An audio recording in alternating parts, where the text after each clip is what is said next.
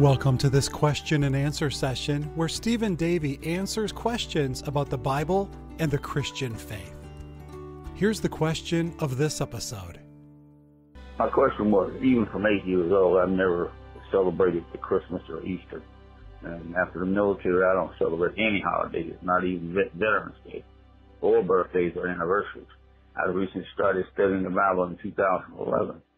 And my question is, I don't see anywhere that I'm supposed to celebrate the birth, death, or resurrection of Jesus, like this Christmas and Easter celebrations. Now, I don't see any place in there except all I have to do is confess Jesus as my Savior and believe He was born of a virgin, died, crucified, and He's going to return. Thank you.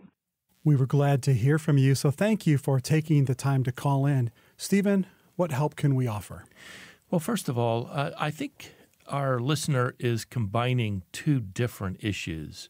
One is the definition of the gospel, and the other is whether or not we celebrate those special gospel events. So let's make sure we draw a dividing line here. You're not diluting the definition of the gospel because you celebrate it.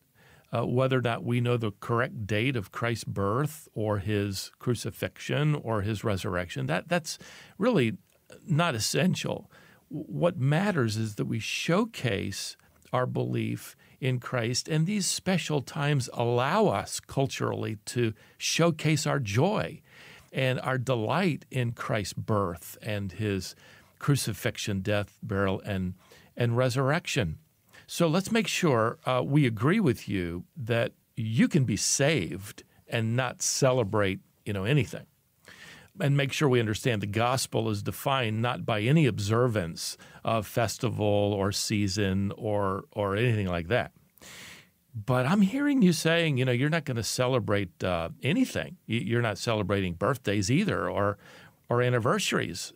You need to celebrate and smile and enjoy what you have in Christ. Listen, God gave the Jewish people holidays to remember. They remember their exodus from Egypt. We call that the Passover. They celebrated the Feast of Booths. That was the wheat harvest and the expectation of the coming kingdom. They were given a special celebration of the forgiveness of sins. That's the Day of Atonement. They were given other celebrations like Purim.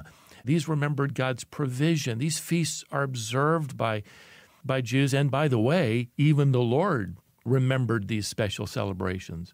What about today? The church is not Israel. But guess what? Did you ever think about the fact that we are worshiping on Sunday? Because that day was chosen by the early church, by Acts 20, as a day to celebrate the resurrection of Jesus. And I remind my congregation that every Sunday's Easter Sunday. We're celebrating 52 times a year. Every time, by the way, you take communion, that's a special event to celebrate His death. So let's make sure we divide between the definition of salvation, which doesn't require any festival or special ceremony, and let's separate that from the fact that we do want to celebrate these special events. We ought to be joyful. Our world ought to see joy on our faces, and these are great opportunities. But I hope you celebrate these special events for family members that God has given you. Thanks for listening today. This has been a production of Wisdom for the Heart. To learn more about our ministry, visit wisdomonline.org. And be sure and hit the subscribe button to be notified of new episodes.